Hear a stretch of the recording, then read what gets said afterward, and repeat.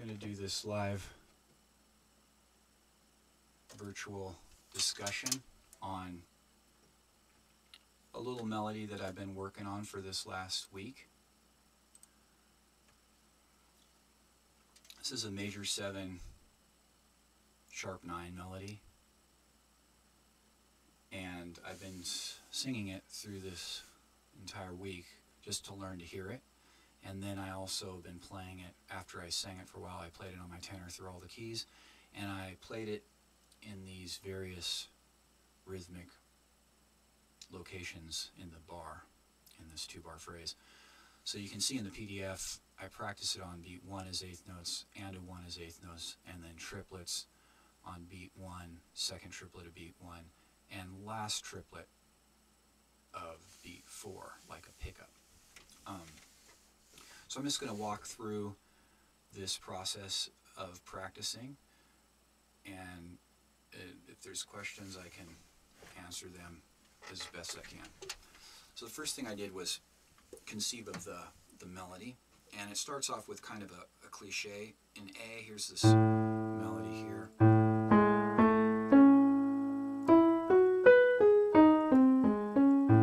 So it goes major 7, 1, 3, 5, 13, 9, major 7, sharp 11, sharp 9, major 7, and back to the third.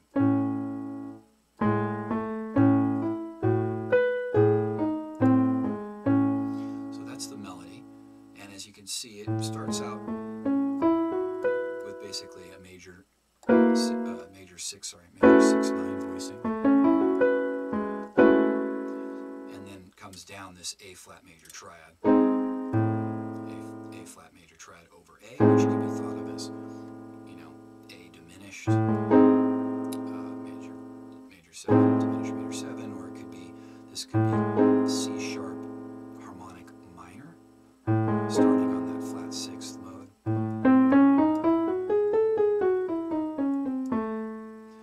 Come from that, or like I said, diminished, whole half diminished. So anyway, the melody though, once again. So I started out by singing that in every key. I'll show you how I did it. So just trying to sing each note independently.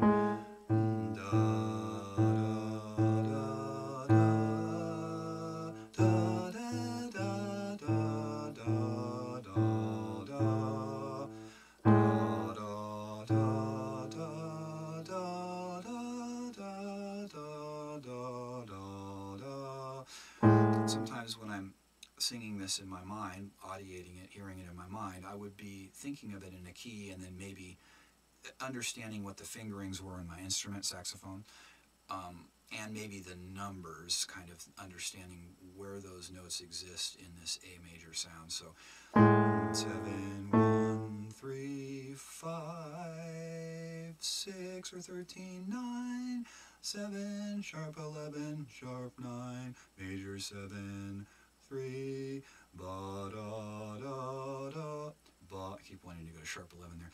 Ba da da da da da da da da da.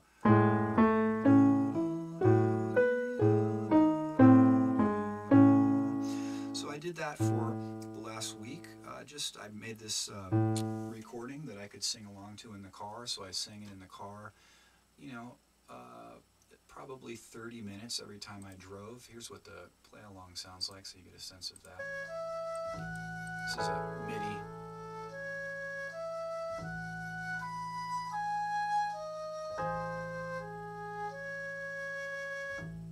So really slow so I could sing along and match pitch.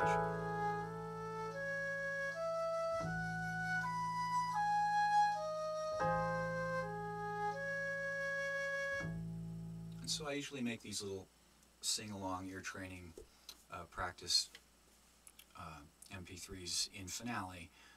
Bass is playing half notes, piano's playing voicing, 3rd and 7 in this case, and then the melody is played by a flute. It's fairly decent sounding for practicing. And the sustain of the flute allows you to really match pitch with your voice. So I did that for quite a while, and then I started thinking about, while singing it in one key, since I don't have perfect pitch, I can just sing it in one key and visualize it in all 12 keys. So I did that for a while in my mind with my fingers and my voice before I played it on my saxophone. So by the time I brought it to the saxophone, I already knew it in all the keys and could play it with no mistakes right away. That said, once I sped up the melody a little bit on the saxophone, I did start making some mistakes built on because of muscle memory. So oftentimes we practice this arpeggio going, instead of from the 5th to the 6th or 5th to the 13th, we go from the 5th to the major 7. And sure enough, when I started playing it too fast and not really using my ear, my fingers wanted to just go E, G sharp, B, and just play that major 7. So once again, the curse of muscle memory.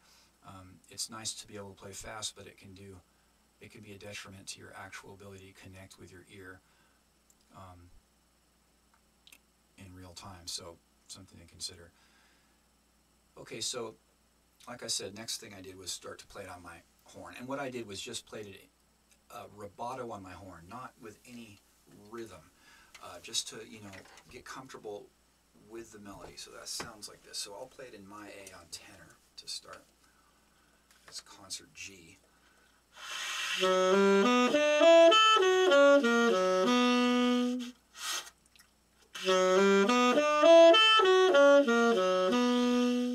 So I just got comfortable in that key, and then I'd go to the next key. Again, this is without rhythm. I'm playing it, fairly evenly as eighth notes, and I'm hearing it as eighth notes on beat 1, but I'm just not worrying about time right now. I'm just worried about getting the sound in my fingers and on the horn. So the next concert C key.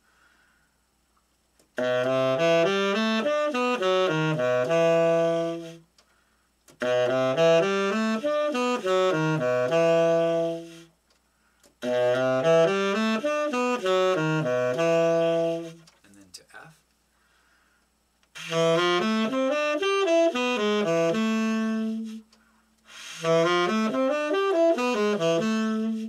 Yeah, I would add something right now.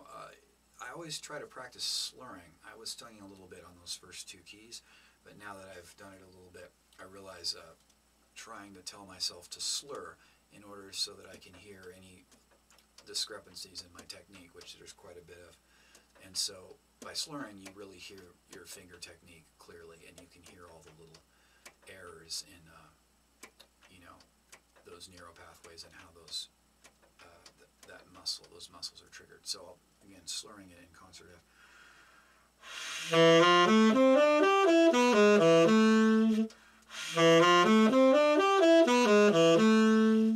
So some glitches there.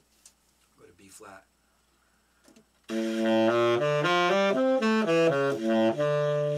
Pretty low, might go up an octave there.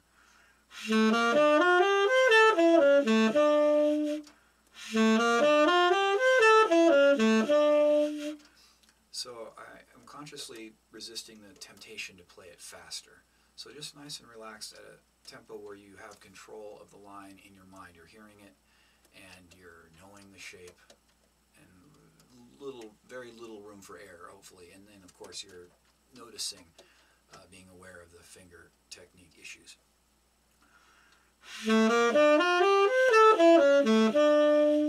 E flat.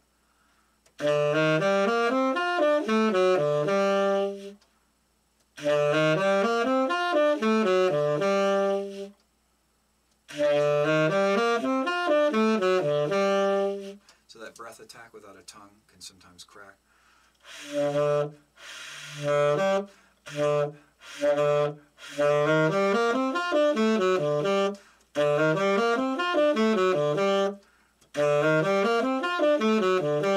I was just adding a tongue there to kind of help that attack out a little bit.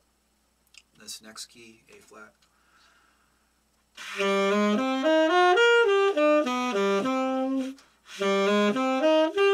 So you can hear right there, and I went right there, I just went to the major 7 instead of the 6.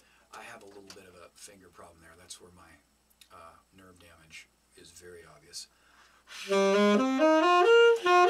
That right there, G up to C, I I get like a flam effect because this ring finger is slightly behind.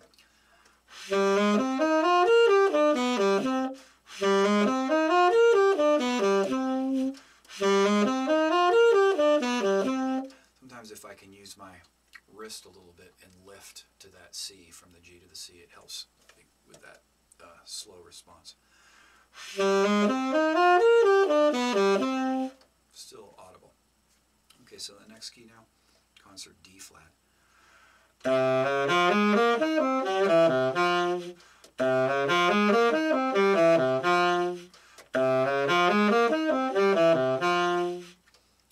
next key, concert F sharp and G flat.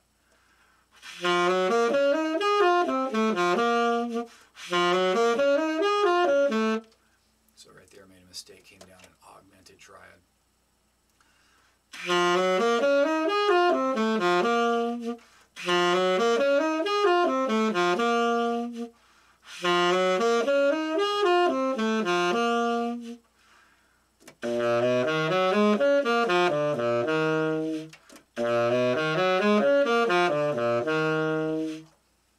Next key.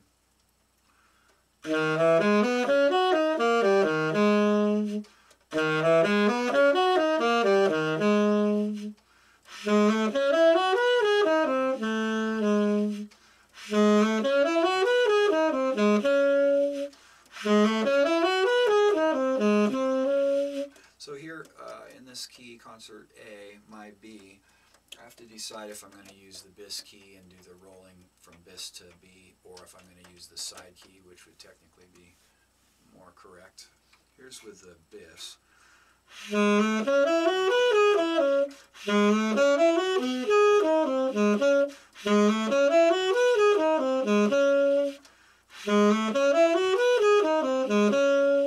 Okay, and then here's with the side.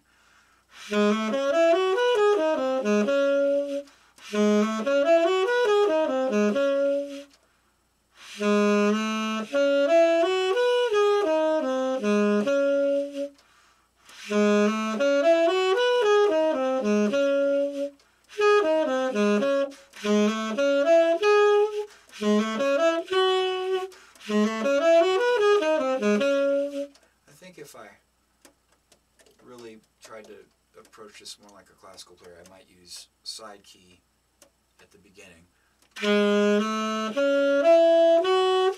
And now bis.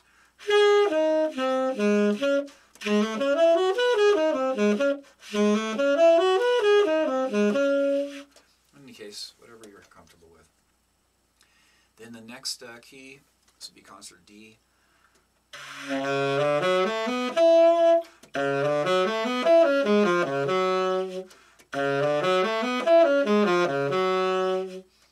then we're back to A, our concert G. So that's the basic next step after singing it and visualizing the fingerings on all key, is just playing it comfortably in this first rhythmic location on this PDF, rubato, and not worrying about the time. So next I started working on it in time using this displacement strategy that I used on the last stream I was demonstrating with our altered idea. So here's my metronome. So I'll bring it up to about, again, this isn't about speed, it's just about getting more familiar with the idea, more comfortable with it, and becoming more deeply involved in the idea so that eventually it becomes an intuitive idea that you sing in the moment through your instrument. So you're trying to kind of get it to that point. So here's in time on the B. Now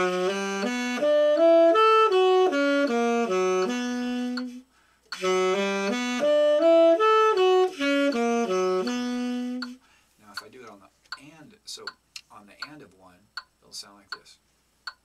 1, 2, 3, 4.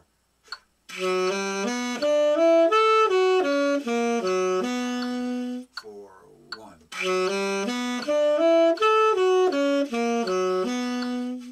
And now I'm bringing my tongue into the equation so that the tongue can accent notes to make it sound like it's starting and being heard in this placement in the two-bar phrase in this harmonic rhythm. 1, 2, 3, 4.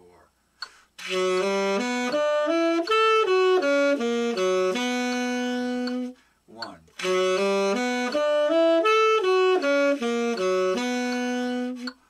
And there's that. So now move to the triplet. So this would be triplets on beat 1. Triplet, triplet, triplet, triplet. 1, 2, 3, 4. 3, 4.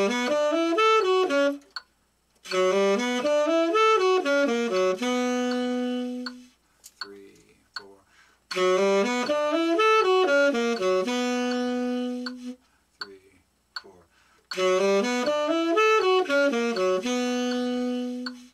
3, 4.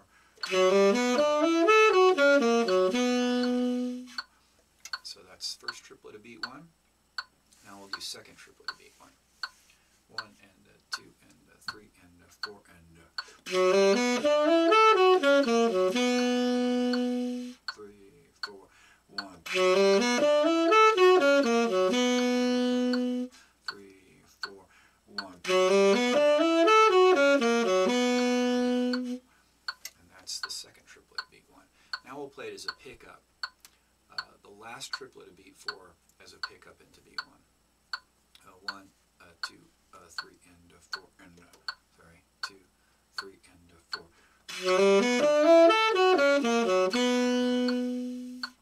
3, 4.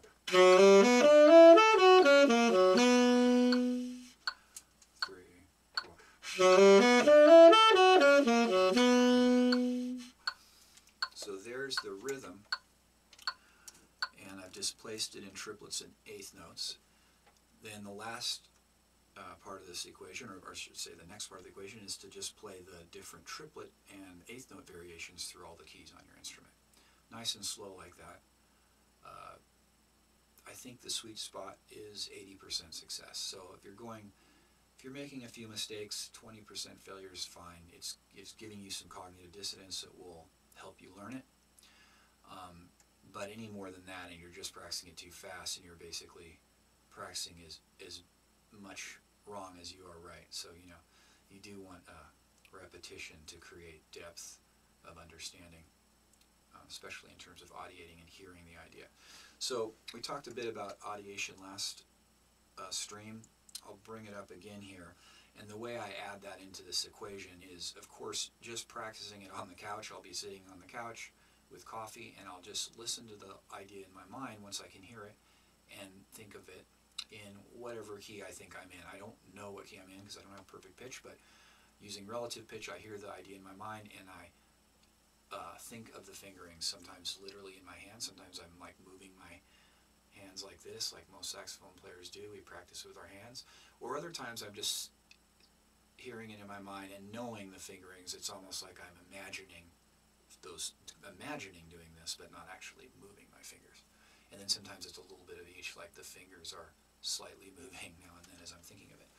But if you can audiate while you're doing this, it's much more powerful than if you're just moving your fingers using the math and understanding of the melody. It's better if you can hear the melody, even if it's really faint. So my audiation skill is, I would say, not loud, and but it is possible for me to hear. So I can hear the melody quietly in my mind, and I need to go slower I need to go slow to do it. So I usually am playing pretty slow in my mind when I'm practicing audiation. One way to do it with your instrument is you play the phrase once and then you try to audiate it the second time. So if I do that here, the first example, eighth notes on beat 1, I'll play it once and then I'll imagine it once.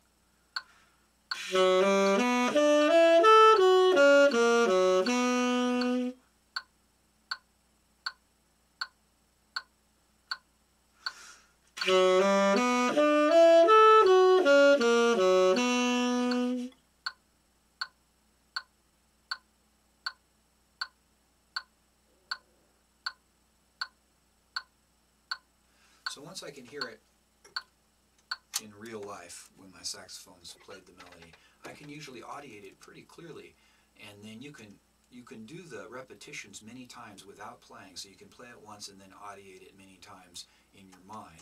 Especially good for someone like me who has, RSI issues, carpal tunnel syndrome, and tendonitis since 1990. This is a great resource for me, and it's how I do most of my practicing. So that would be basically how to incorporate audiation in a more responsible way, with more diligence in your practice. Plus, it definitely helps foster the use of space, the idea of playing something and then reflecting, as opposed to just playing it over and over with no space and kind of driving yourself crazy in the practice room.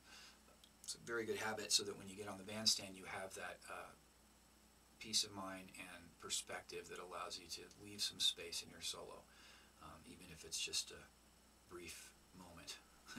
All space is appreciated, I think.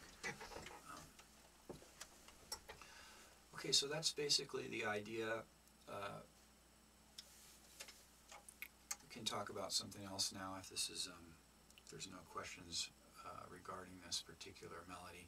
I guess the next step would be putting this into a song so that you can begin to think about it in the context of performance or using it. And I'm not a big fan of plug and play, but it can be a valuable part of the process. So what I will usually do if I'm trying to practice integrating an idea like this, almost like plug and play, is that I will pick a tune and I will use this for one section of the tune, and then I will do something more improvised for the rest of the piece. And when I say more improvised, I mean I always try to practice with some sort of restriction. So, for instance, if I were, in this concert G, if this is concert G in my A major, I might think of it over Out of Nowhere. The first two bars of Out of Nowhere is my A major. Or it could be I play East of the Sun in concert G, or my A major. I could play this over East of the Sun.